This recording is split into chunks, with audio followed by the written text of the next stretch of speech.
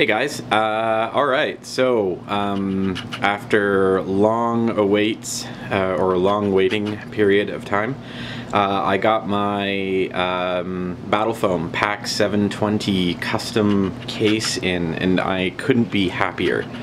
This is a totally awesome case, and actually, as of right now, it fields every single one of my 4 Dystopian Wars armies, with the exception of my Covenant, or not Covenant, but my French, which I just ordered, of course, because somebody needs to stop me. Anyhow, so I'll just give you a little overview. I highly recommend this. If you're looking for any kind of case solution for your Dystopian Wars products, this is incredible. So first off, basically it's got a very hard handle, and then this is like a Kevlar weave inside of the canvas. Super tough. I don't know if you guys have ever used like the Flames of War cases. I got 2 of them here. They're a little bit lighter in construction, and I've noticed that a couple of mine, because of the heavy models, the tops here have bent a little bit. No such case on this big one here. This is plastic on the inside, so it's great.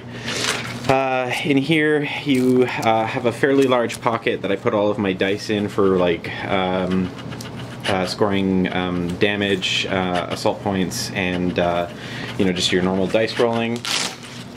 Here you've got ample space for rule books, which is good because we're starting to get a lot of rule books in Dystopian Wars.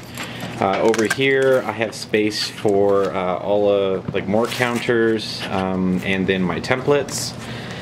In the back here you've got a name tag, and then you also have another space to put like army lists or some smaller, maybe not hardback books. And then finally over here you have another pocket, which I've got like tape measures and measuring devices and that kind of thing. When you open the beastie up, what I did was I built a combination of pre-formatted and then completely custom foam trays. So we've got this large foam tray that's a pluck foam. I just figured it was good utilitarian purpose, and I'll probably put the majority of my French in there.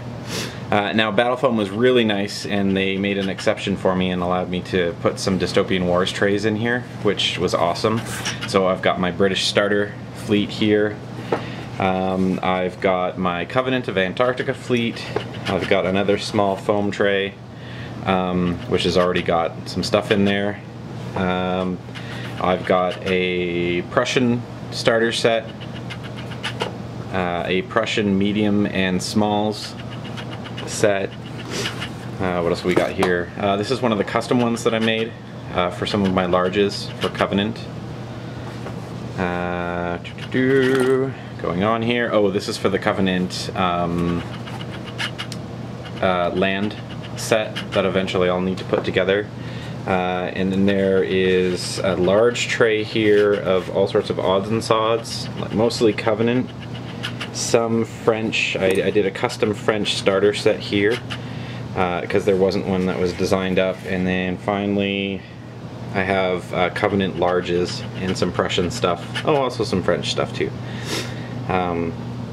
Yeah, so that's a hell of a lot of models to stick into one, you know, I mean, it's a large case for sure, but you know, it's not bad. I mean, you know, I could definitely run, well, there's, you know, a few thousand points of Dystopian Wars in this case. So yeah, anyhow, I just thought I'd show this off, and if you guys ever are thinking about getting cases, or you want any advice on putting a custom order together for them, I highly recommend these guys. They're awesome, were very, very helpful with me. You know, and just guided me through the process. It was relatively painless, other than, you know, just designing up the initial cases, or the initial trays that I had to make custom. But you know, their custom online tool is totally awesome. All right, thanks. Bye.